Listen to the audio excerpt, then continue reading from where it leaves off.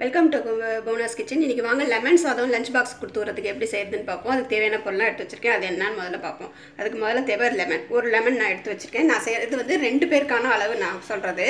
ஒரு லெமன், ஒரு சின்ன துண்டு இஞ்சி, ஒரு 3 பச்சை மிளகாய், கொஞ்சம் கருவேப்பிலை, கொத்தமல்லி, தாளிக்கிறதுக்கு எண்ணெய், கடுகு, உளுத்தம்பருப்பு, கடலைப்பருப்பு, கொஞ்சம் வேர்க்கடலை. இது மாதிரி ரெடிமேடாக கடையில் கிடைக்கிது. இதை வாங்கி யூஸ் பண்ணிக்கலாம். இது போட்டால் எலுமிச்சை நடுவில் வேர்க்கடலை போட்டால் வறுத்து நம்ம போட்டோம்னா ரொம்ப டேஸ்ட்டாக இருக்கும் லெமன் ரைஸு. அதுக்காக இதை போடலாம். இல்லை இது கிடைக்கலன்னா நீங்கள் விட்டுடலாம். அப்புறம் சாதம் யூஸ்வலாக நீங்கள் எந்த அரிசியில் சாதம் வடிப்பீங்களோ அந்த அரிசி ஒரு டம்ளர் அரிசிக்கு 3 டம்ளர் தண்ணி ஊற்றி கொஞ்சம் உதிரியாக எடுத்து வச்சுக்கோங்க. குழைய விட்றாதீங்க. சாத்தை எலுமிச்சை சாத்துக்கு உதிரியாக இருந்தால் தான் நல்லாயிருக்கும். இதுதான் அதுக்கு தேவையான பொருள்கள். ஃபஸ்ட்டு லெமனை புளிஞ்சிக்கலாம்.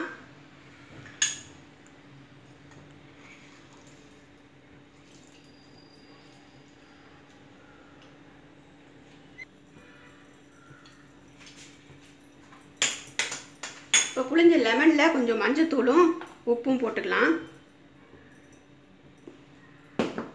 உப்பு சாதத்துக்கு எந்த அளவு தேவையோ அந்த அளவுக்கு நம்ம போட்டுக்கலாம்.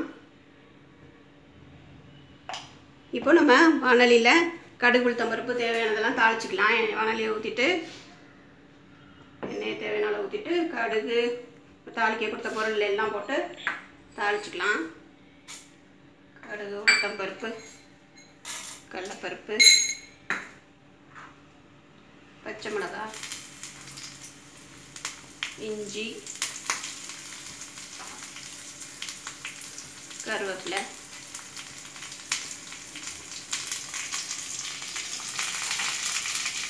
வேர்க்கடலை எல்லாத்தையும் போட்டு கொஞ்சம் லேசாக நம்ம தாளிச்சிக்கணும். கடுகு வெடித்து இதெல்லாம் தாளிச்சிக்கணும் லேசாக. பாருங்கள், வேர்க்கடலை எல்லாம் கடுகு வெடிச்சிருச்சு. வேர்க்கடலைலாம் வறுபட்டுருச்சு. இந்த இதை எடுத்து இப்போ லெமனில் நம்ம போடணும். லெமனை எடுத்து இதில் போடக்கூடாது. அப்படி பண்ணோம்னா கசந்து போயிடும் லெமன் சாதம். அதனால் இது மாதிரி பண்ணுங்கள். லெமன் சில பேர் லெமன் அதில் ஊற்றி கொதிக்க விடுவாங்க. அப்படிப்பட்ட லெமன் சாதம் கசந்து போயிடும். இந்த மாதிரி பண்ணிங்கன்னா கரெக்டாக இருக்கும்.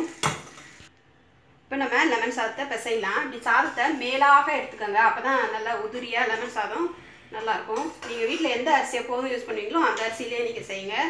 இதுக்கு பாசுமதி அரிசி, சீரக சம்பா அரிசி யூஸ் பண்ணாதீங்க. அதுக்கு நல்லாவே இருக்காது.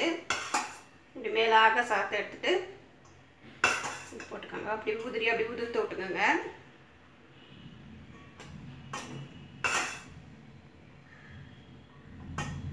அடி சாதத்தை அப்படியே நம்ம தயிர் சாதத்துக்கு யூஸ் பண்ணிக்கலாம்.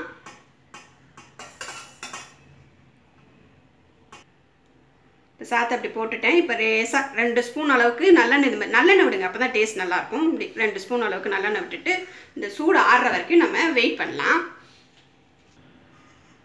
பாருங்கள், சாதம் அப்படி எண்ணெய் ஊற்றி இப்படி கலரணுன்னா சாதம் நல்லா உள்ள எண்ணெயெல்லாம் இறங்கி பளபளன்னு இருக்குது. இப்போ இந்த லெமனை எடுத்து நம்ம இதில் சேர்த்துக்கலாம். இந்த மாதிரி அகலமான பாத்திரத்தில் செஞ்சிங்கன்னா உங்களுக்கு ஈஸியாக இருக்கும்.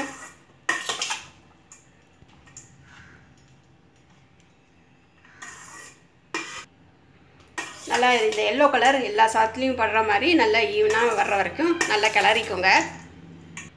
இப்போ கொஞ்சம் கொத்தமல்லியும் போடுறேன். கொத்தமல்லி ஈரம் இல்லாமல் பார்த்து போட்டுக்கோங்க. ஏன்னா நம்ம லஞ்ச் பாக்ஸில் கொடுத்துட்றோம். இதோடு கொடுத்தோம்னா சாதம் கொஞ்சம் நல்லாமல் நசுன்னு ஆகிடும். அதனால் கொத்தமல்லி ஈரம் இல்லாமல் போடுங்க.